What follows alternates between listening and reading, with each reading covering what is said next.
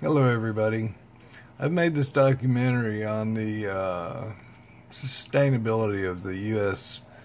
Shrimp farming industry. U.S. has put way too many regulations. We cannot compete on a global market. I've put this together just as a little thing to show you what they go through for shrimp farming. These are the little baby shrimp. They're trying to get out of there. These are the little baby shrimps. They put them, in here. You're going to plant them so they can grow. Take care of them, of course. They fill up these little troughs, and it's kind of cool in a way. You can see them squirming in there. And like here, they're just trying to climb right on out. This is the holes that they're going to come out of when they go. But if you'll watch, they're just climbing right on out. These little babies ready to grow. Nice, beautiful orange color. They're gonna remain that orange color while they're underground if they're real healthy. Here we are farming them and feeding them and planting them. And it's a lot of work. With durable, efficient irrigation equipment, you can make the most of the land you farm. A lot of water. Seed pivots and linears allow you to easily rotate your crops and reduce the need for tillage. They can also help mitigate environmental challenges such as soil erosion and salinity problems, leading the way to more consistent Shrimp production need a lot of water. And feeding.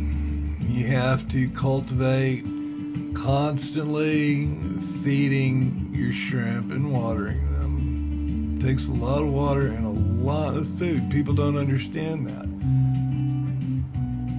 Now you're going to see they're orange, the little orange pupae we're fixing to, I'm going to show you the cultivation here where we're pulling the pupae out of the ground. It's actually very gentle, and so you can see the bright orange, and they'll remain that way for a few hours until they once they're exposed to the air, they kind of change this gray kind of a color, especially once they remove the little cask that these pupaes are in. Then you'll see the gray color and everything like that. But with the regulations, we're just not able to do enough. And even though we do grow the highest grade of shrimp in the world, actually. Now here, let's see. Okay, they're removing the casks. Okay. These are where they remove the shrimps out of the casks. They're washing them. Let's see. Yeah, they're working on taking out all the bad ones here, and it's a continuous wash system that they have going, washing the little shrimps. And you can see they've changed into their normal color now. Penaeus vanameae, the Pacific white shrimp, Penaeus monodon, the black tiger shrimp, and Penaeus chinensis, the Chinese white shrimp. Each of these species is readily cultured to market size in 4 to 6 months using established procedures, and all receive a high value in the world market. The United States is a relatively small competitor in the international multi-billion-dollar business of shrimp farming. While U.S. producers have immediate access to America's shrimp market, this market, open to international trade, is highly competitive.